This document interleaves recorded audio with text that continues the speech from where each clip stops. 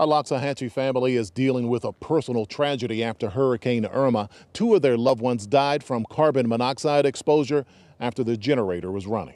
Deep into Loxahatchee, off the beaten path, down a long winding driveway sits a two-story home surrounded by farmland.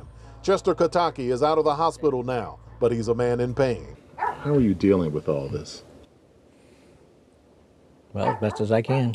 As Hurricane Irma approached South Florida, Kataki's wife, son, and brother plan to ride out the storm here. My brother was just up to spend the hurricane with us rather than spending it alone at his house in Miami. Irma knocked out power to millions of homes and businesses. Like many people, the Katakis kept their generator busy. We had it running pretty much since the hurricane passed. But on Thursday night, the carbon monoxide fumes apparently seeped into the home.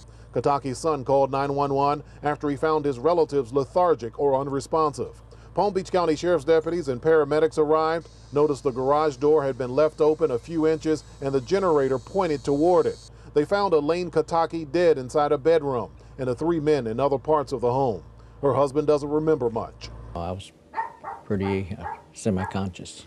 What's the first thing you remember afterwards? Just them hauling me downstairs from upstairs and taking me to the hospital. Chester's brother, Johnny Kataki, died at the hospital a few days later from carbon monoxide poisoning. The family's 3 dogs and 2 cats were not injured. Chester Kataki says if you own a generator, make sure the fumes are not getting into your home. Just be aware of carbon monoxide. It's undetectable, pretty much so. Kataki says right now he's making funeral arrangements, planning to bury his wife and brother. In Loxahatchee, Ted White, WPBF 25 News.